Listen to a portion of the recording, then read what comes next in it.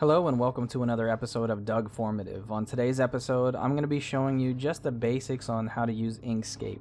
If you've never used Inkscape before, it's a great free program that allows you to create really high quality vector images or just a graphic design in general. I'm going to post a link in the description down below so you can get a free copy of Inkscape for yourself so you can follow along with my tutorials. Now, when you first open up Inkscape, you can set up your page however you want. Some people don't like to have this paper in the middle of the screen here, and you can get rid of that by going to File, Document Properties, and under the Page tab here where it says Border, you can uncheck that box. I personally like to leave it up because it gives me a reference on how big the design that I'm doing remains, because if it gets too big then the file size is huge and can be hard to work with, and sometimes the program will freeze up depending on how good your computer is. So I'm just going to leave it there. Also, if you want to change the background color, you can by clicking on the box next to background color, and you can have a black background if you want to, or anywhere in between. I'm just going to leave it white for now. If you notice some of the other tabs on here, the only other one that you'd really be dealing with is grids. You can create a grid in the background that will allow you to create perfectly lined up shapes, and I'll show you in a little bit how to do that. But there's three things that I wanted to focus on today. First one is going to be how to create shapes and work with the color and outline. Number two is I want to show you how two shapes can interact with one another so you can create differences between the two using the overlap. And then the third one, I'm going to use a grid to create a digital number.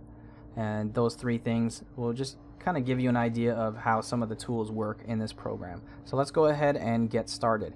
If you want the page there but move it out of the way, if you're on a desktop, you can click in on the mouse wheel and then just drag it over to the side. Now let's go ahead and make a perfectly shaped square by using the rectangles and squares tool over here. Now hold Control, click and drag to the right at a 45-degree angle. But the opacity was all the way down for some reason, so let's bring the opacity back up. Now sometimes when mistakes happen, it's a good thing, so you can see how to correct them instead of panicking and thinking there's something wrong with the program. So I think that's an actual good thing that happened.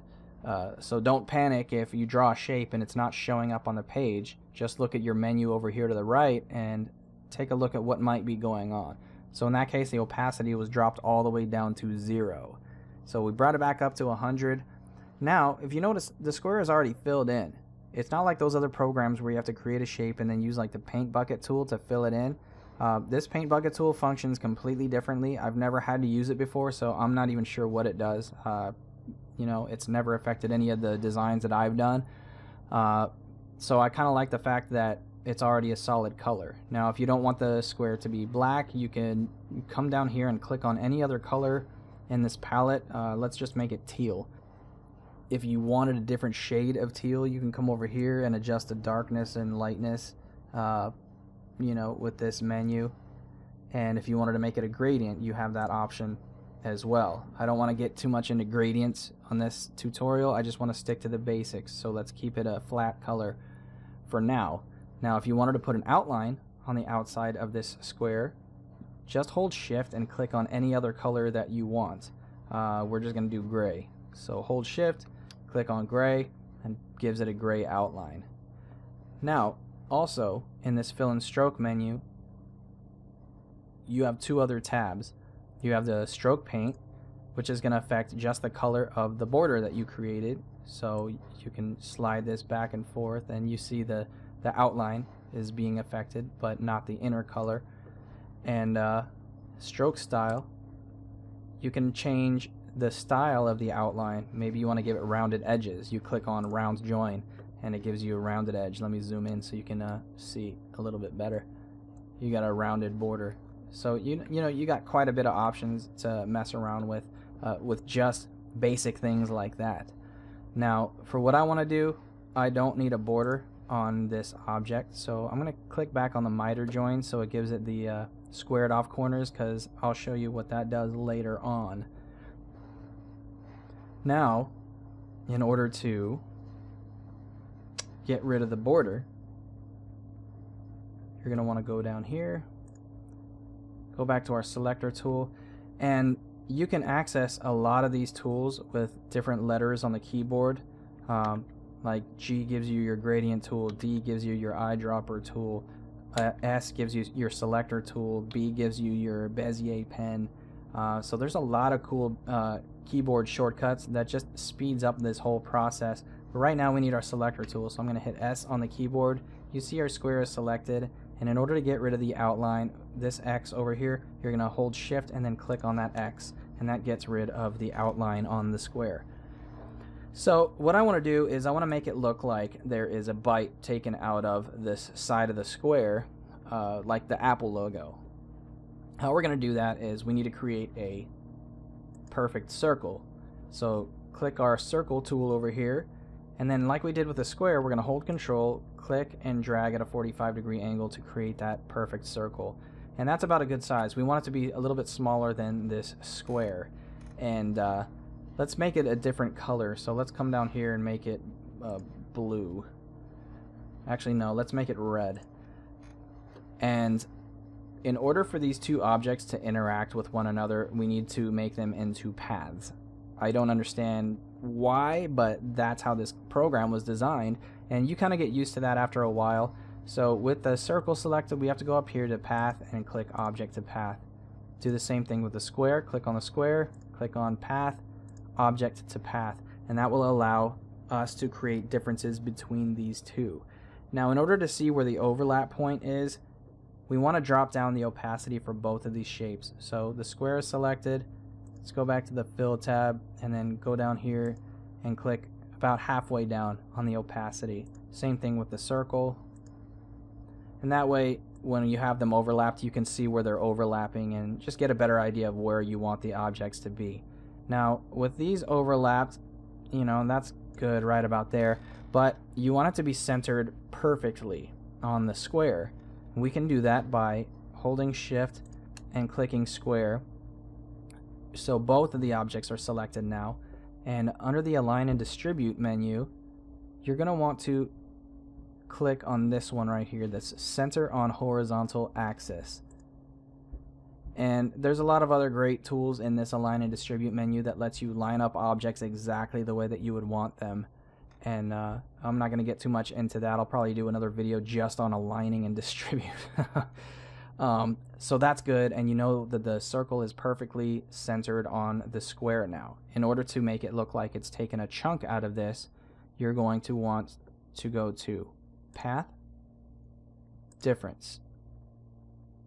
Now, because we created the circle second, that's why the circle took the chunk out of the square.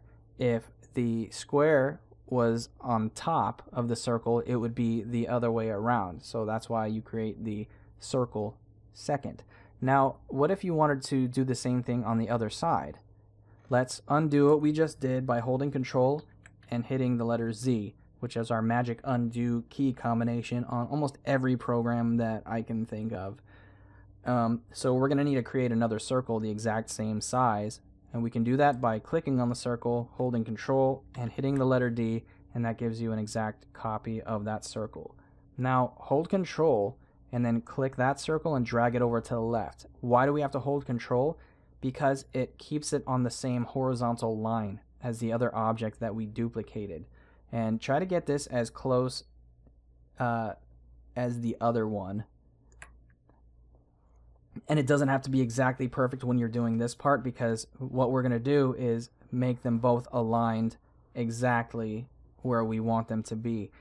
Now, in order to do that, we want to create a union with these two circles. So hold shift and click on the other circle and go up to Path and click on Union. And now anything that we do to the one circle is going to affect the other, because it thinks that it's the same object. So if I change the color of it, it will affect both of them. We'll just keep it orange because it's easier on the eyes. I don't like yellow. But now, because these are both one object, we can center both of these on the square so we know that they're perfectly aligned before we move on to the next step. So the circles are already selected. Hold shift, click on the square, and now we want to center them on the vertical axis. So click on that button, and now they're perfectly centered. They were already centered horizontally. Now they're centered vertically as well. And since everything's already selected, we can do what we did before by going to Path and clicking Difference, and there we go. It took a chunk out of both sides of that object. Now say you want to bring back that outline that we had before. We can do that same thing we did before by holding Shift and clicking on a color for the outline. That gives you an outline on any shape that you have created. And you can go over here and change the color, darkness, lightness, whatever you want to do. So you have that as an option. So we are done with this shape. Now what I want to show you is how to create a grid so we can actually get rid of this shape. So let's create a grid by bringing back our document properties, and with the grids tab selected, we want a rectangular grid. You only have two options under the grid menu, rectangular or axonometric, but for this sake we're only going to use the rectangular grid. Now we want to click on New, and this grid is pretty small, but I think it might work for what we're going to do. Over here you can affect the spacing. Let's just change it just so you can see what it looks like when you adjust the size. So for spacing, let's just do 5 and 5.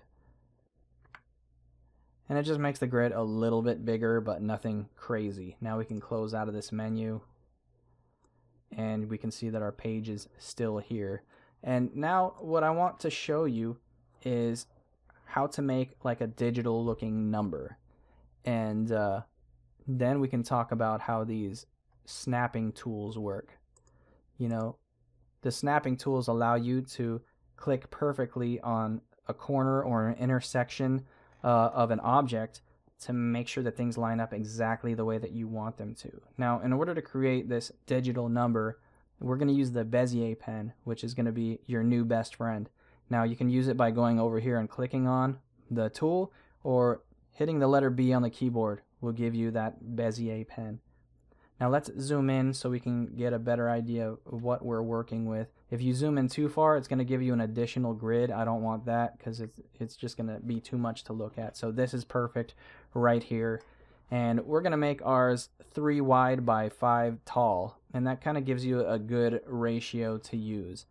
Now let's start by clicking on the top left corner and drag this over. And you notice once you get to an intersection point, it automatically will put the next point wherever you click, as long as it's within a certain vicinity of that intersection. So now we're going to bring this down 5 lines, go back over, I'm sorry,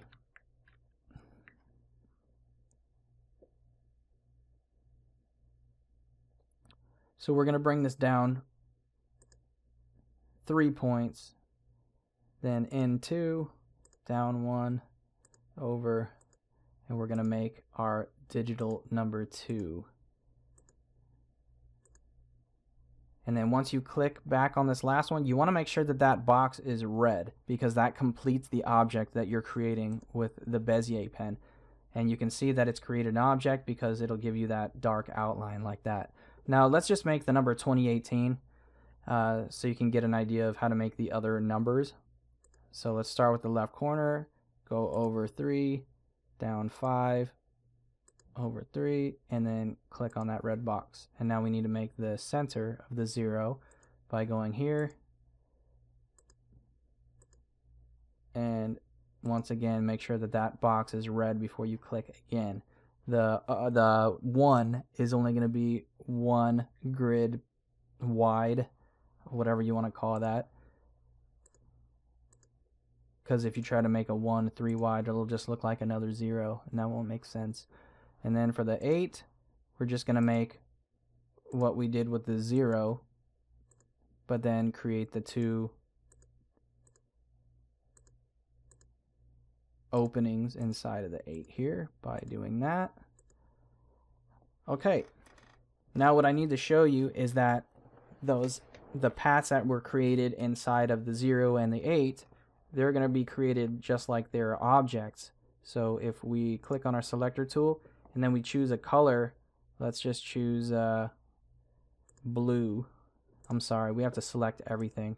Select everything and click blue, and you'll see that it filled in the middle of the 8 and the 0 because it thinks that those are objects and not dead space. It doesn't know the difference.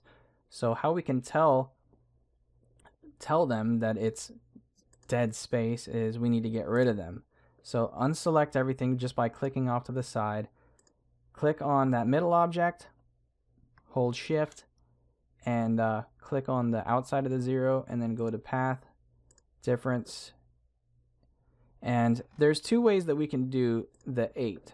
You can do these individually, or if you want to do them at the same time, there's another step that you would have to do, and I'll show you just so you know if this situation ever comes up, you know how to do the difference of multiple objects at one time.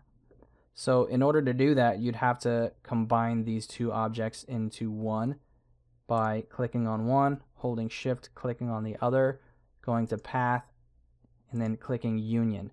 And now it thinks that these are one object. Now we can click on the outside of the 8, go to the path, and clicking difference, and then that gets rid of the center of the 8. So now you have a digital looking 2018. So that's all the stuff that I wanted to show you on this tutorial. I hope this was helpful, and leave me in the comments any ideas of something else that you would want to learn how to do. Whether it be a specific logo design or another tool that maybe you're having trouble with. I'm going to continue posting videos on Inkscape because it's fun for me and I really enjoy showing people how to use this program. So take care, and I will see you guys in my next video.